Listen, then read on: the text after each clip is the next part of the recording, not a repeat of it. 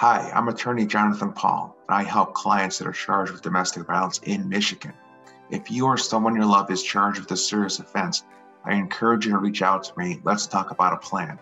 As a former prosecutor both in New York and in Michigan, I've handled thousands of domestic violence cases. Now, as a criminal defense attorney, I help clients put together a plan to achieve the best outcome for their criminal record, their freedom, and their relationship. Most domestic violence offenses are between spouses, boyfriend, girlfriend, or family members. Typically, these two people long-term want to get along, want to get back together. But in the short term, the police, the court, and the prosecutor intervene, and it's no longer a private matter. It's now a public matter with a prosecutor involved.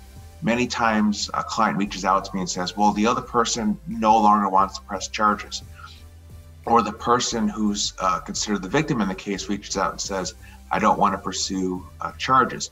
Unfortunately, it doesn't work that way. Once the court gets involved, it is now a crime against the city, the township, the county, and the prosecutor is going to move forward.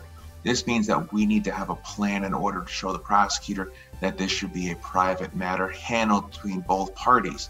Now, the prosecutor isn't just going to drop the case, but if we come to them with a reasonable solution to get to our goal of having no criminal record, to avoiding jail, a prosecutor and a judge may be open to that.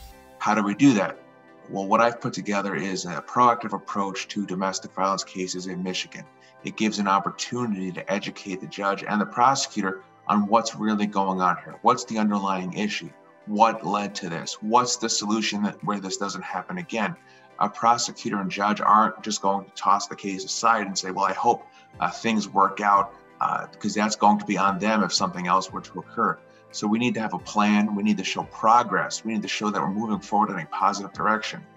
We can't change what happened in the past in a domestic violence case in Michigan, but we do control the present. By controlling the present, we can determine what our future is. So if you or someone in your life is charged with domestic violence, I encourage you to reach out to me. Give me a call, email me. Let's talk about a plan. Let's do this together. This is a manageable situation. We're going to work through this and everything is going to be okay.